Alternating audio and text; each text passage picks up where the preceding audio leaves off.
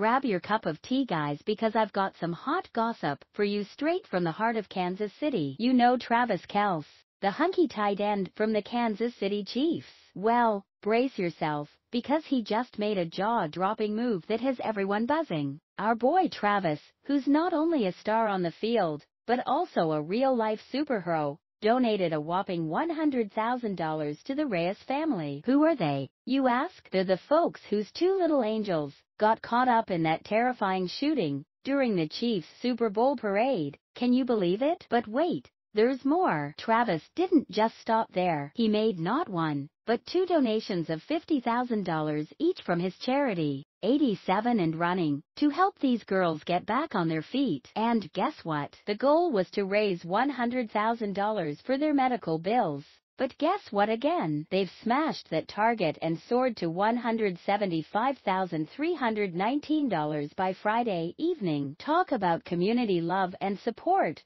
Right now, let me tell you about these brave little girls. They're 8 and 10 years old, sweethearts, who were just out there celebrating with their family when tragedy struck. Both of them got shot in the legs. Can you imagine? They had to go through surgeries, and now they're on a long road to recovery. But hey, they're warriors. They're gonna rock that physical therapy and show us all what strength really means. Oh, and get this, Patrick Mahomes, the Chiefs' golden boy, and his lovely wife Brittany paid them a visit. Can you imagine having Mahomes at your bedside? I'd probably faint right there. And let's not forget the amazing folks at Children's Mercy Hospital. They've been angels through all of this, along with the Mahomes, of course. The family couldn't stop singing their praises, thanking them for their love and care. But here's the kicker. Out of the 12 patients at the hospital after the shooting, 11 were kids. Can you believe the madness?